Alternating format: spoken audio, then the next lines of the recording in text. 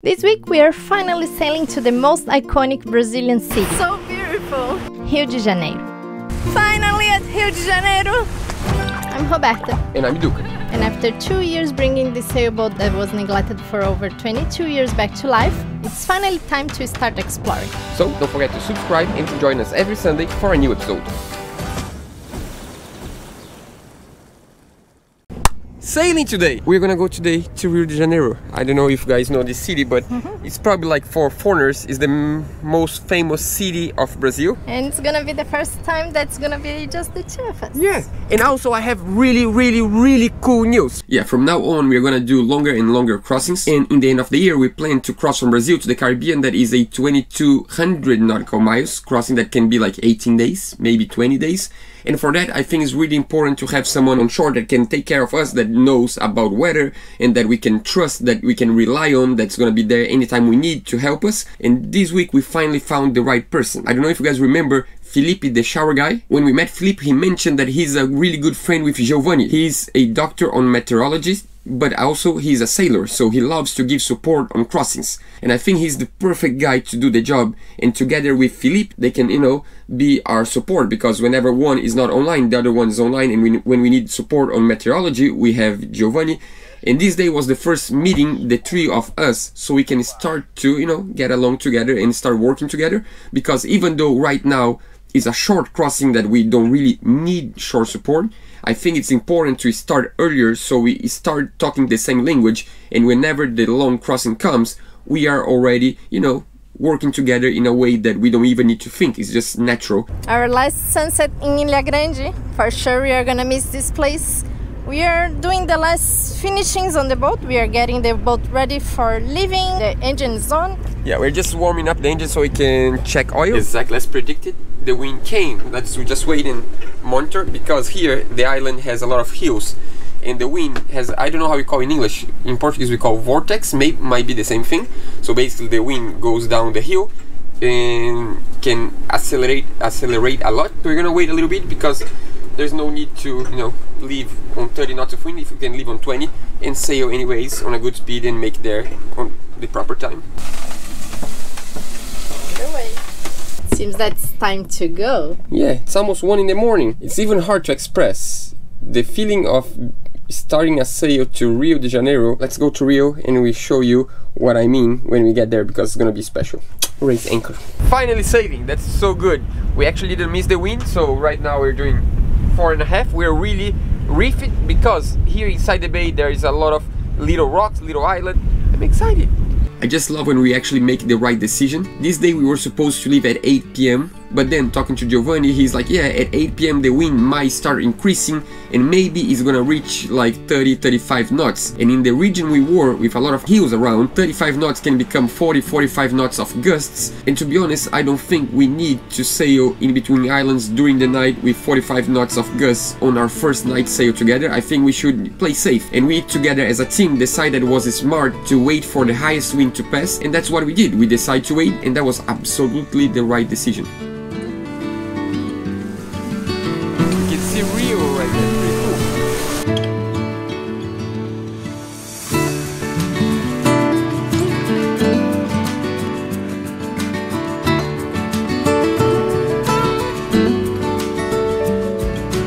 The sun is coming, it's time to take off the layers. Life jacket, this jacket,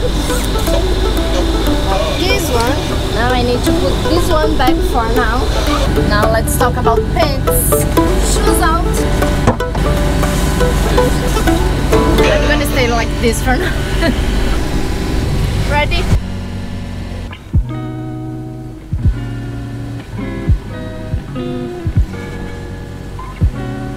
It's a pity that we can't see much of the city as it's a little bit foggy today, but it's amazing how when you come by boat to a city that we already came by car 15 years ago, but I've been here, the geography seems to be different. We have been passing Barra da Tijuca for around 2 hours. It's pretty cool actually. I don't recognize any place here, I just recognize from TV, because Rio in Brazil, most of the soap poppers are recording in Rio and in São Paulo, so you're seeing the city on the TV. It's cool. I just recognize that place right there from TV. That's pretty awesome. Arriving in Rio by sailboat, even being Brazilians, made us feel like foreigners, so I guess we need a different voice for this voiceover. Rio de Janeiro is the main tourist destination in the southern hemisphere, and I guess the main Brazilian postcard.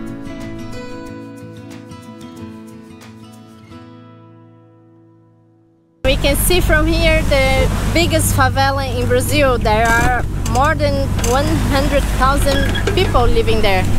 It's behind this hill here. Rio is actually the city with the largest number of people living in slums across Brazil. To give you an idea, if all favela residents in Rio formed a separate city, it would be the 12th largest Brazilian city in population. And from here we also can see Pedra da Gávea, this hill that is 844 meters high, and a lot of people go hang gliding. As Duca said, it's an old school way of flying. Right there, the first view of the Christ. Before we arrive in Rio, we want to remember you that we are gonna be at the Anápolis Boat Show next month on the YouTube Sailing Channel booth. Yeah, and we hope we see you guys there. It's gonna be just awesome. But also, we want to ask you for a favor. Of course, you know, we're friends, we need a favor. During the boat show, there's gonna be an award, and we've been nominated for both Best YouTube Sailing Channel and for Best YouTube Episode. And in order to win that, we need your vote. It's really simple, it won't take long. We're gonna leave 2 links on the first comment of this video, and you just click on the link and you vote for Odd Life Crafting. Awesome channel. And then you go to your email and you confirm the vote, because if you don't confirm on the email, it won't count. Guys, thanks so much. We really, really, really appreciate your support. It means a lot to us. But now we need to go back to the episode. Let's go back to Rio. Back to Rio. It's even hard to describe the feeling of arriving in Rio for the first time by boat. That's just so amazing.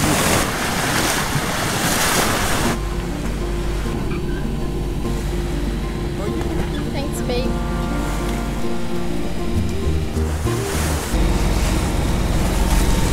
That's just so pretty. Check this out.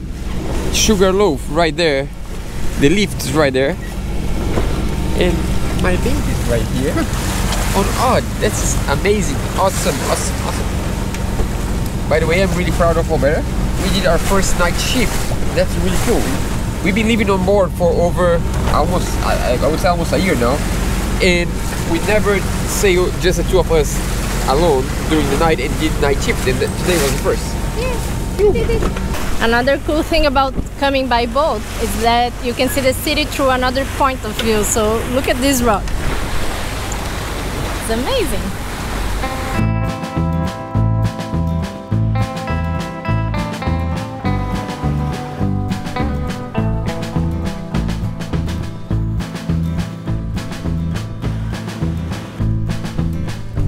Arriving to a new place. I have never been to this area. This is called Niterói. The reason why we didn't go to Rio, that's just across the bay, straight, is because we wanted to meet this couple that we know only from Instagram, and they are refitting a metal boat also, so you know, we have something in common. And they're setting sail tomorrow to go south to finish the interior of the boat on the same town as Yabá, and we want to meet them before they leave, because they leave tomorrow, so we're gonna spend 1 night here and then tomorrow we go to Rio. Now let's get the dinghy on the water. We made it! Check this out! That's so cool! You recognize this guy? Long time don't see you, my friend! We hear from you guys so many times saying that you miss our old boatyard days, and to be honest, we do understand, because sometimes we also have that feeling. So if you need a fix, and if you need to watch some boat transformation, this friend of ours just started their new YouTube channel, and they're gonna be posting this insane transformation, and we think you're gonna love that. So the idea is to use their outboard on our dinghy to tow Hakai to another place. Here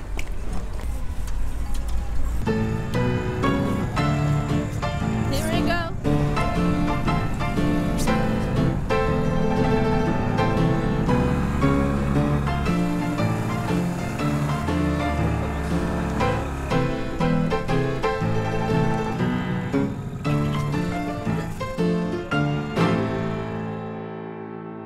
It's about time to go to the city of Rio de Janeiro. So you see what I've been telling you. It's nothing like it seems. It's what I've been telling you. Oh, you'd learn what I mean if you came.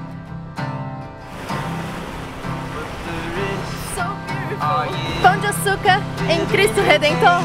Driving at Rio de Janeiro.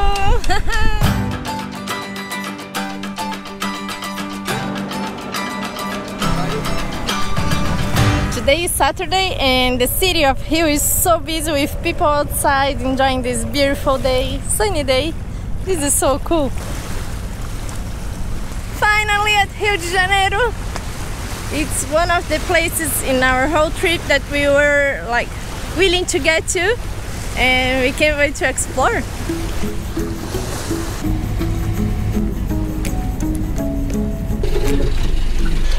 Cocoroca, cocoroca, veleiro, ode na escuta, câmbio.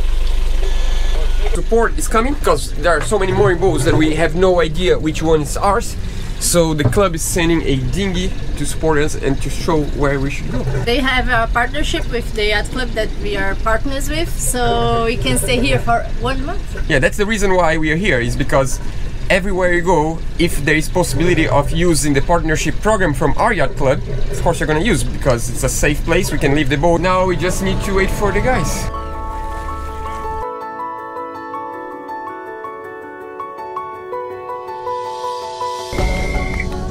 They don't have any boy available right now. Duca went to the administration to check how we can do. Luckily we have friends. Our friend contacted his friend, and the friend of his friend has a pointer here, so we can use it.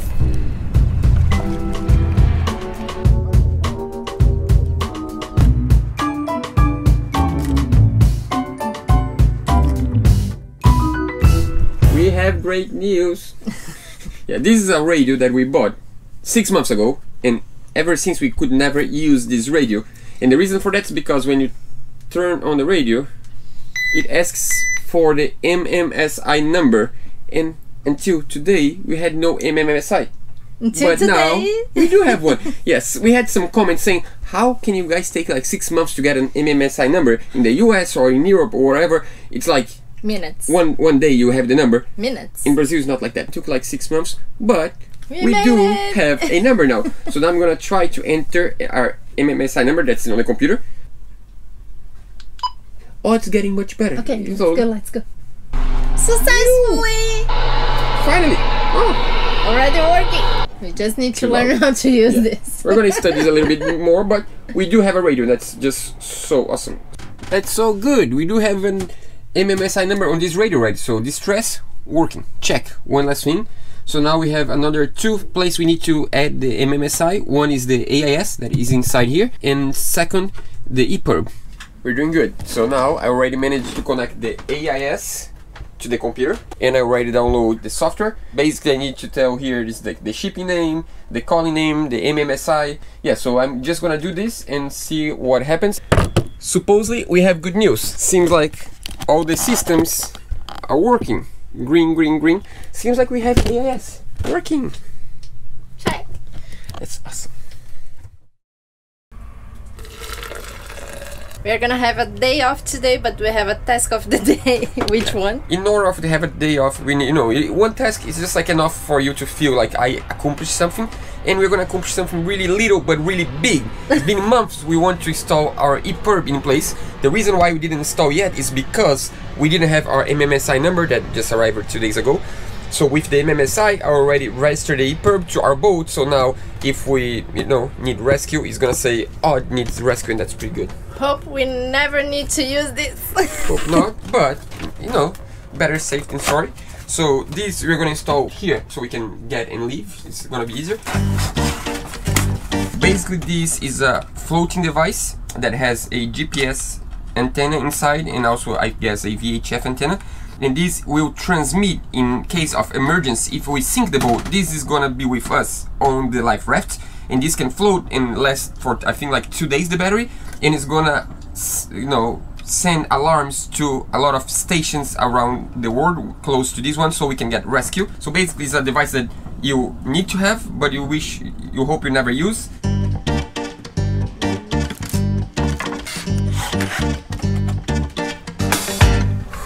that was a lot of work. This task today took hours to get a cool. Yeah, that was. I think we deserve some break now, right? 3 screws.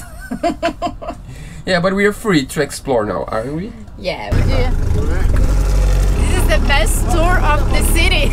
As we are on the yacht club, we have the support, shore sport. It's pretty cool. It's 24 hours. It's great. There's Odd. And there's the Pão de Açúcar. And there's... And we have the Christ there. It's the best view of the city. Pretty good.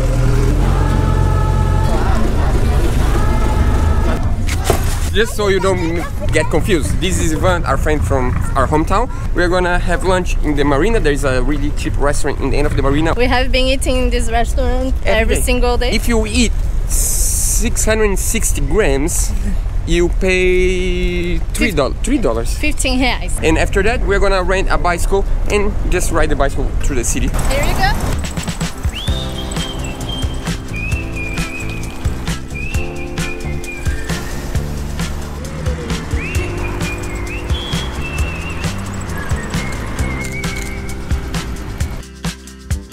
The goal is to arrive there. Let's go.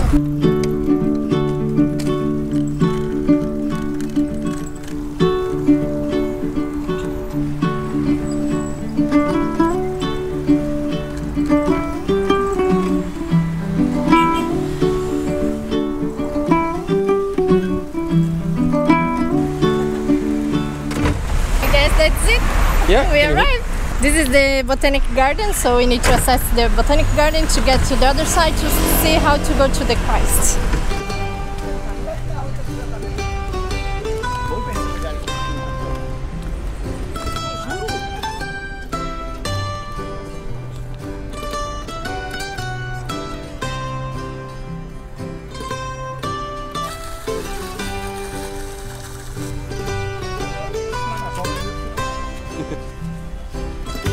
Roberta just bought a new castle for me.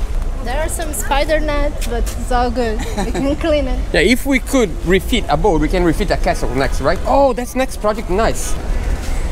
We need to book the visit, and it's just Monday that's available. Crazy! Today is Friday. We're gonna be out of Rio by Monday, probably. Uber on the way. So we thought the Uber would take us all the way up the hill, but no, it took us to a place that we're gonna take a train. But it's cool, we're gonna take a train ride all the way up the hill to see the Christ. Guess we made it!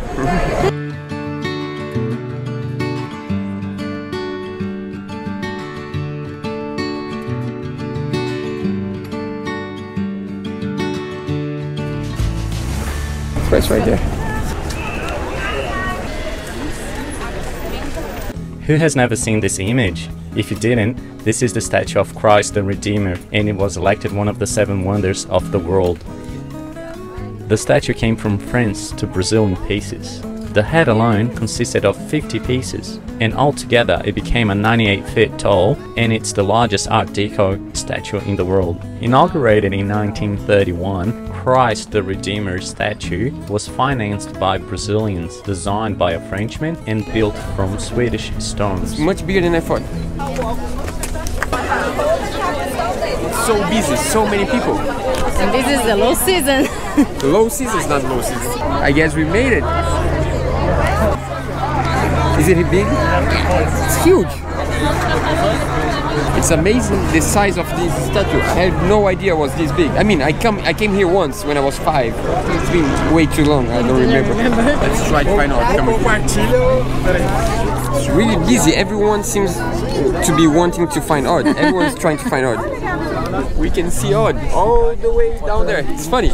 See, that's why we like the orange color. We actually can see from all the way up here. We can see Odd right there. It's right there. Oh. What's behind us? Hey, I know what he's saying. The guy up there is saying, finally. He's opening his arms and saying, finally. Enough of this big guy. The day is beautiful. Look at that. It's a beautiful day. It's a beautiful anchorage. But of course, we have trouble, right? You have a boat, you have problems. There's an airplane right now. So last week, 2 times when I started the engine, it died out of nowhere, like right when I started. And I'm like, that's weird, but yeah, it worked right after. And now, we tried to start the engine after a week. And that's what happened. Yeah, so of course we need to find out what's the problem. We're gonna work this out. Luckily, the cold front that was supposed to be tomorrow night just went to the ocean, so we're not leaving tomorrow night. Otherwise, we're gonna be in a really huge hurry. We are basically in Rio waiting for a good cold front because we have like a 2.5 day sail. Yeah, sometimes you gotta do what you gotta do. We need to troubleshoot and try to find this problem because we cannot leave here with the engine not working. So the next step on the troubleshoot is to try to start the engine without the panel. And the way to do that is to disconnect this white wire, and we run a wire from that terminal all the way to the battery, and supposedly if we have 12 volts on the white wire, we are going to start the engine. So bad news, it happened exactly the same thing, so it's getting out of our knowledge right now. Luckily there is a Yabá authorized center right on the yacht club we are right now, so I can talk to him today, so let's hope we can fix this quick. So I have good news, bad news and good news. So good news is we talked to the mechanic and he's gonna be able to come to Odd today to check our engine. But I cannot touch the motor, I cannot take apart and take to him. He needs to come to the boat, otherwise, you know, I might lose my warranty, and the engine is still under warranty, so let's just guarantee we stick with the warranty. But while we do that, we have good news, another good news. Something arrived. It's gonna be a surprise. Can you pause the video and just guess what's on this box?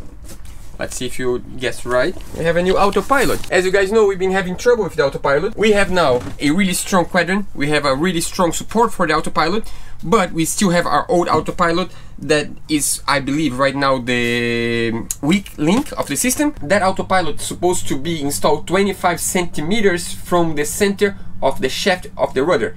It's installed on 21 centimeters, and the reason for that is because the arm is not long enough, and that's how we can manage to install that. So this new autopilot though, it's meant to be on 21 centimeters. That's exactly the position that we can install on our systems. And then we're gonna use this one as our main autopilot, and that one's gonna be just a secondary unit that if this one day breaks, we have the spare one.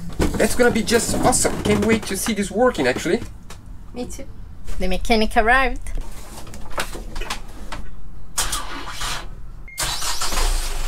Can you hear that? Is that good? Usually I hate this sound, but today is a good sound. Sounds like music. The engine is working. I love when I sound stupid. I didn't believe the battery was the problem because I thought the voltage that was showing was enough, and the guy said no, that's not enough voltage. So we started the engine with the emergency button. We have an emergency button that we join the banks, the house and the engine bank. That means the lithium battery started the engine, and the starter motor is perfect. So the problem is much simpler than I thought. We just need to replace the battery of the boat. Good morning. I think I mentioned already the other day, this extension VHF radio for the external part of the boat stopped working. The radio itself is working, but it's not charging. Good news! DNG is sending another radio today. Tomorrow we're gonna know if we need a new radio or if this is gonna be fixed. So let's start doing something else. Someone's bringing a new battery for the starter battery of the engine. I'm gonna take off the engine battery that's really heavy. New battery right now. That's it. New battery in place. The negative is on. Positive is on. Wish us luck. Yay! Yay! Great news! Now we're almost ready to set sail. I mean, we are pretty much ready. We just need the south wind. Right now it's like north wind, north wind, north wind. Eventually the south wind is gonna come. Let's hope so. We'll see you guys next Sunday, but before you go, don't forget to vote for us. And if you go to Anápolis next month, don't forget to stop by the YouTube Sailing Channel booth, because you can buy this our beautiful new t-shirts that's just gonna be available in person on the boat show. See you guys there.